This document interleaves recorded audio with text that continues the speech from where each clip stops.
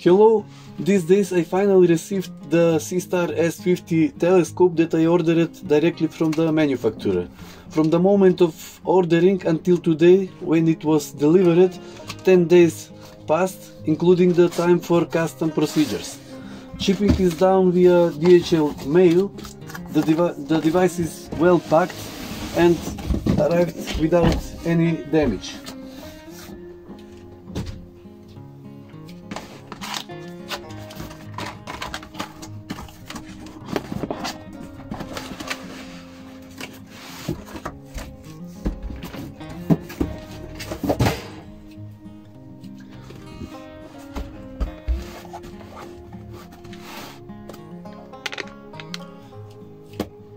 The hard styrofoam box contains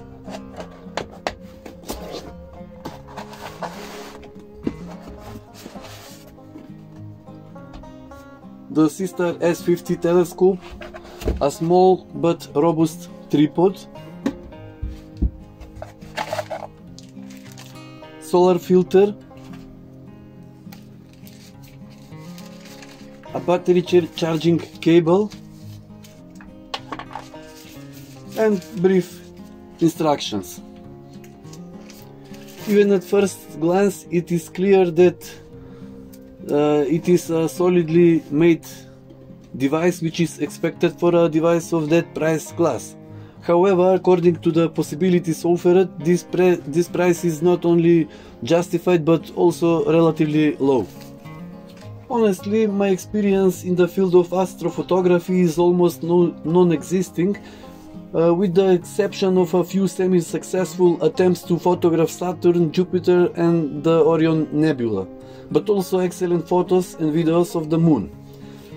Namely, I own several telescopes, the largest of which is the Dobsonian type with a parabolic mirror with an aperture of 11 inches, and I have quite a lot of experience in observing deep sky objects. I did my photography attempts, unfortunately only with a cell phone, on my go-to Meade ETX70 telescope. For those reasons, I think I can give a real review as a representative of a novice astrophotographer. Now, first, after charging the telescope battery, we need to download and install the Seestar application on our smartphone. There are versions for Android as well as iOS operating system. After starting the application, we need to connect the telescope with Bluetooth connection and then to the Wi-Fi access point contained in the telescope.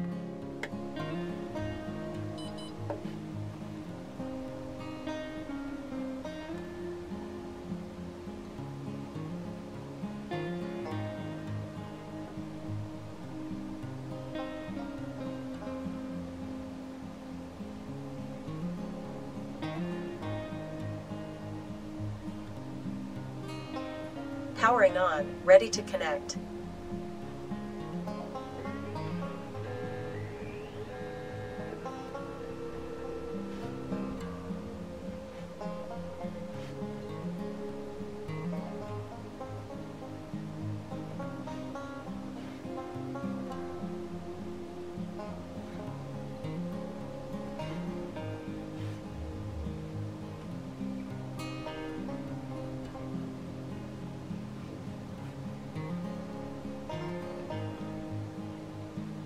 First, we need to update firmware, if it have a new firmware.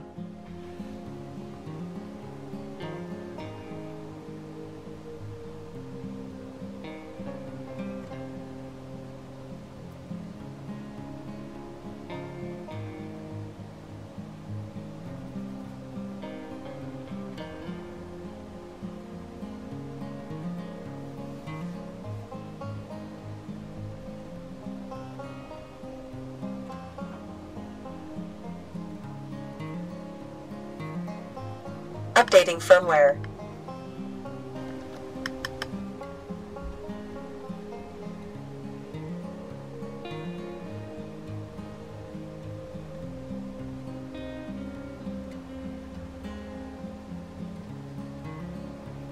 Now everything is ready for first observation. Telescope is connected.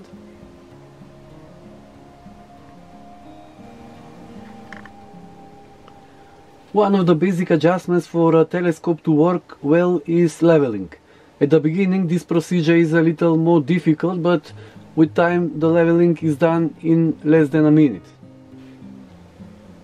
Please level your Seestar. To level well, the two green circles need to overlap as much as possible. The overlap factor is displayed as a single decimal number, and for sufficient accuracy it is recommended that it be less than 0.5. We can simplify this procedure a lot if we get a tripod level adjuster like this, the price of which is about $30.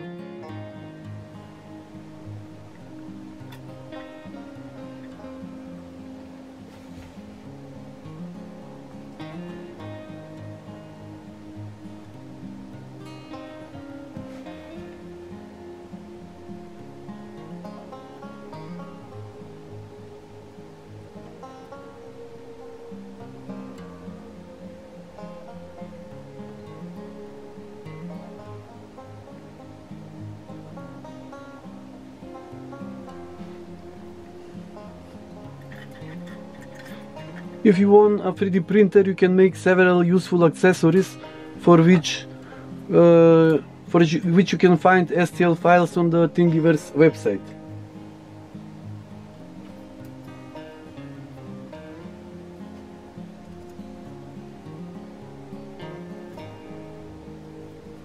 Now we can start observing.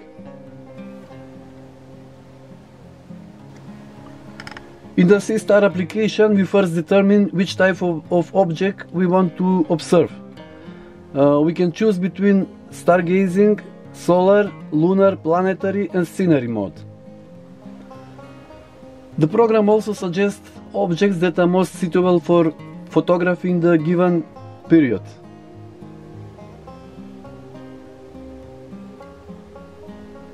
We can also choose the Sky Atlas option, where we manually select an area of the sky.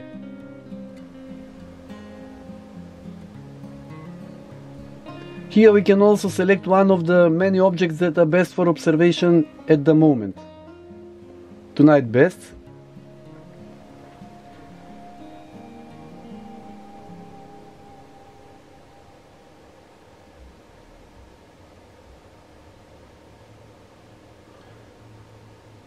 When we select an object, for example one of the proposed ones, we press Go Gazing and the telescope is automatically directed to that object. When the object is found, the telescope verbally informs us that the object is centered, at which point we need to press autofocus and photography can begin.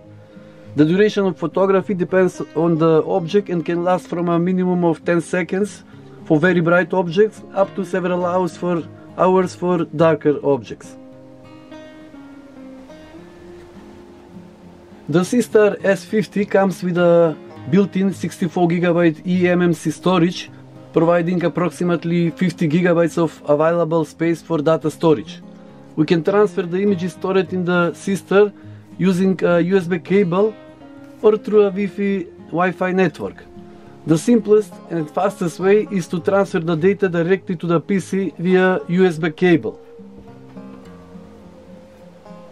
However, if we connect the telescope in this way on a PC with Windows operating system, a message will appear that the disk is not formatted and so on, and we will not be able to see the data.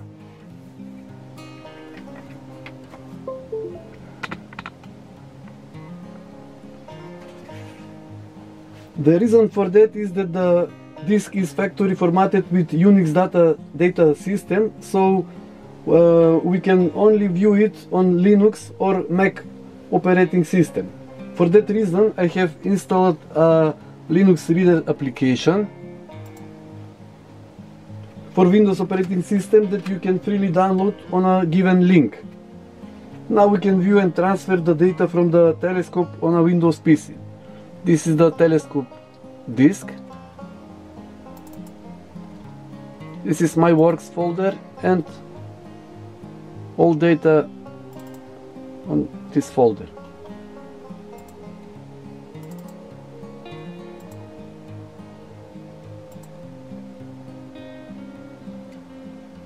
And we can transfer this file to our computer.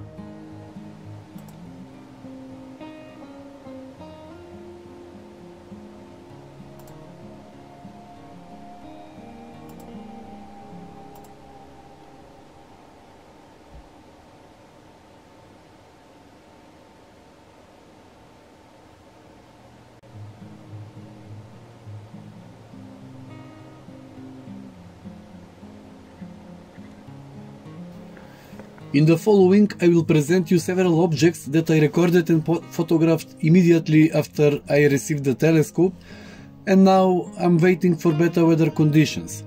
Let me emphasize that the objects you see are taken directly from the telescope and have not been processed in any specialized program for that purpose. Only some of the images have been minimally edited in the paint.net application, which is free and serves in general for photo processing and is not specifically intended for astrophotography.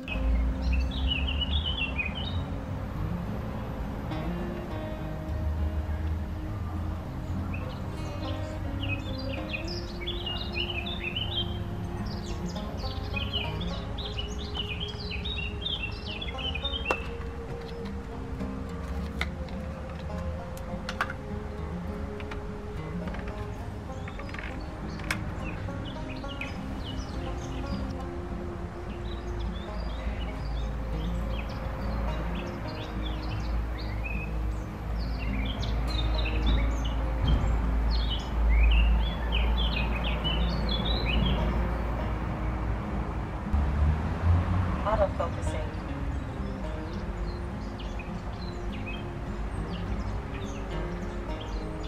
Autofocus completed.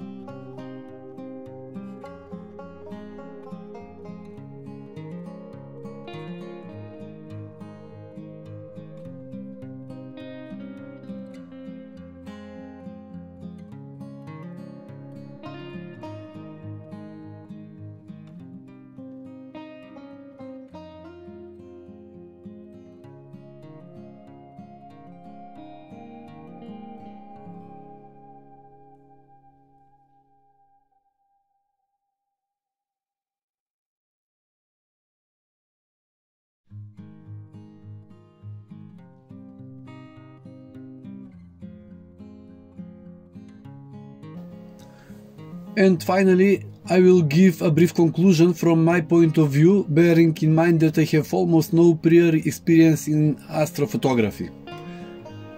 The biggest advantages of this device are the small dimensions, the extremely short time for preparing for photography, the huge base of currently visible objects that we can choose directly on the smartphone, and of course finally the excellent photos, especially of deep sky objects that we can take even from a balcony in places with a high light pollution. I say excellent photos in terms of invested funds, the time spent on their production, as well as the fact that this requires almost no previous experience in this field.